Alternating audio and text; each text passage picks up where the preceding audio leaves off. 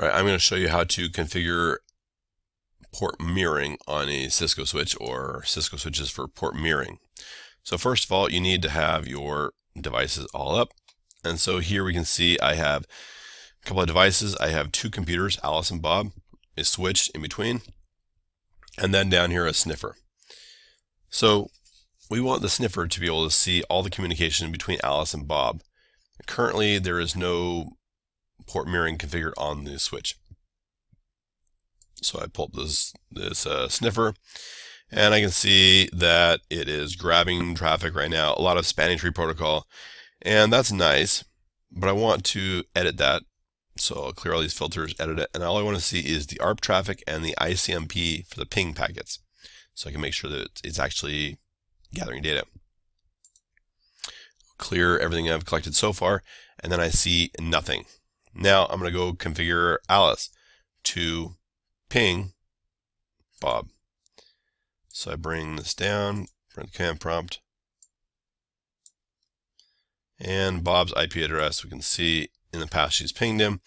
We can see Bob's information. So I will do ping, and let's bring up the sniffer while we're at it. Keep the sniffer here. Ping 192.168.0.11. So when I ping Bob, his IP address, you can see that I don't see the ICMP packets at all, but I do see the ARP packet. The reason I see the ARP packet is because it hits the switch when Alice is trying to figure out where Bob is, and the ARP packet goes out, and then Bob responds, and you can see one ARP packet, which is what we expect to see. Now I want to configure it so that the sniffer will see the ICMP packets as well. So I go to the switch, and I bring it down, enable it, and then I want to go into global configuration mode. I need to set up a monitor, so monitor session. So I do monitor session, and I'll do session 1 for all this. And I want to monitor both the source and the destination. So Alice and Bob. So Alice is on FA01 and Bob is on FA02, and the sniffer is on FA024. So monitor session 1, source FA0/1.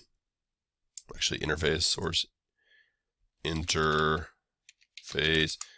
FA0/1 and 0/2. So I'm using both sources. And then I want to set up the destination. So I do monitor session, still session 1, destination, and interface FA0/24. At this point, it's already monitoring and we're good to go. So I can just end out of there and close the switch, and I can pull back up Alice and the sniffer. So here we can see if Alice now pings Bob, again, same exact command, we can see a whole bunch of ICMP packets. So we know now we have sniffing set up, and Alice can listen, or actually the sniffer can listen on Alice and Bob's communication. And you can look at these individual packets and see source and destination information to figure out what happened. So you can see the IP addresses right here. This is from source Alice to Bob, and then right after it you should expect to see once again from Alice to Bob.